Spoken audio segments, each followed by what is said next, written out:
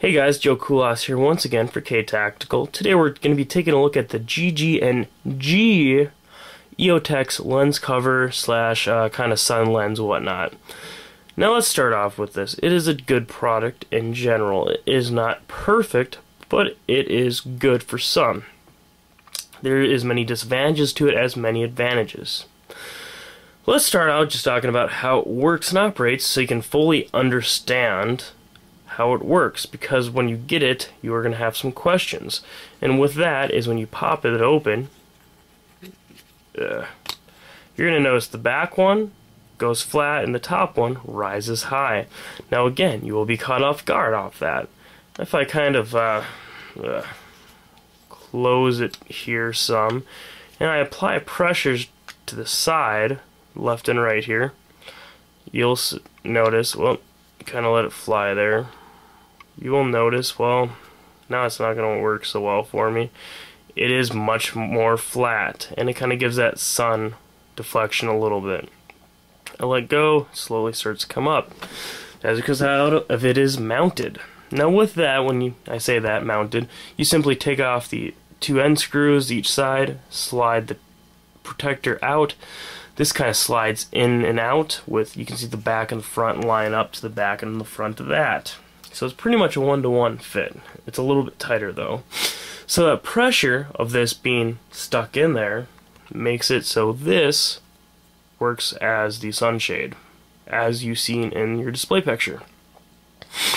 Now, as with that, you're going to also ask, well, how does it close? How does it stay shut? That is part of, again, how it's manufactured. You kind of see these little grooves in there. That matches with the grooves on top. So it's pretty, closing it here, it's a pretty self-explanatory how it works. Now, since you understand how it works, oh, and as well, obviously it is spring operated. Spring goes in there, comes out the other side, and it has a roll pin. So it's obviously spring operated. Sorry guys, I have a little bit of flu here. Now, how it works is pretty good. Price-wise, these are actually kind of expensive. And honestly, I will say this, as a dust cover, as keeping crap out of there, if you're going to go to the desert, some craziness, okay, sure, why not? Not a terrible accessory to have. Or if you live somewhere there's just really dusty, windy, whatever, okay, sure. But any aspect of using it as a sunshade is kind of, It doesn't really help unless it's directly above you, and even then, it just doesn't really keep a lot of that reflection, out, in my opinion. It did not really help me out that much at all. I went early in the day, later in the day to the range, midday, just did not seem to help a heck of a lot. Now, as well, here's where the product, in my opinion, becomes sort of useless. And I'm probably going to get some batter from some people on this, but as you're going to notice, this front one is different than the back. There is a reason for that. And again, going to feel kind of stupid here, but I was just messing with my gun at my friend's house, and it was unloaded. We're just, admiring them, if you want to say that. And I think he was actually showing them this thing. And the gun ended up dropping. I think it was leaning against it or something. It was just sitting there and it dropped. And obviously, these were out and whatnot, and they just kind of plopped on the floor.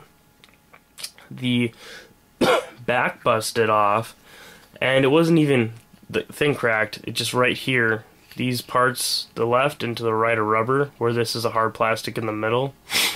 They just ripped right off. And as you can see, it's really not that much keeping them on there.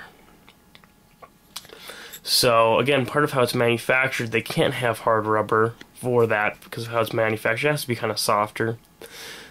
And I think this is kind of a manufacturer flaw, in my opinion. Now, as you're going to notice in the front, that is not the issue. Just because, again, how it is set up. Back, front, back, front. So the back was obviously an issue. I called them. They said, oh, it shouldn't have broke. That's weird. So they sent me a new one. Same thing happened again, and they sent me another new one. Now when I say that, I had to send it in, they replaced it. Actually, honestly, I had the original one Duracoated to fit this AR, and I had some black left, and I didn't have the other colors left, so I ended up Duracoating the front black. And what that allowed me to do, is kind of keep it mediocrely looking. I mean, it doesn't really look too terribly off, but... So, in my opinion, this product, if... in a way, it's not bad, but honestly, it's more of a kind of a cool look than anything. It's not the best for being a dust protector and whatnot, and keeping dust out. It's not terrible, but the durability is definitely just not 100% there. Now, as well, there's one other thing I feel that I should mention with this. As you can imagine, if it's in between.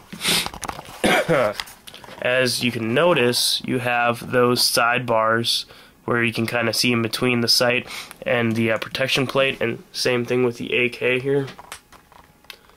Well, I can't get the best picture of it. That obviously fills it up. And, oh, sorry, my voice is just killing me here. But with filling that up, it actually makes the Eotech a little bit different to use. So I just want you guys to realize that right off the bat. And it kind of caught me at first because, let me take a swig of water here, guys. Again, it kind of caught me at first because I was just like, why is this kind of different? And I don't know why, but with that sight radius there, I think with the kind of the in-between space, it wasn't that big of a deal, what I mean? You don't feel like you're that much cut off of the sides. But when you put that stuff in there, it just made a much greater... Even though, again, it's free, you have like a very wide view of range, it just kind of made it more of like I was looking through a scope, if that kind of makes sense. So, kind of a weird thing to add there. It just adds just some in-between room, which makes it a little bit different to use.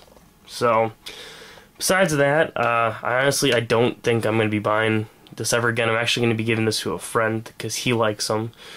But yeah, it's a pretty cool product. But I'm going to be giving it to him as a Christmas present here. It's actually a late Christmas present. And I just figured I'd shoot this video out there for you guys before I did that. So, thanks for watching. Feel free to sub. Take care. You want to see any of the stuff on these rifles, feel free to check out my channel. I have a lot of it done, review-wise. So, thanks once again for watching. Take care, and feel free to sub.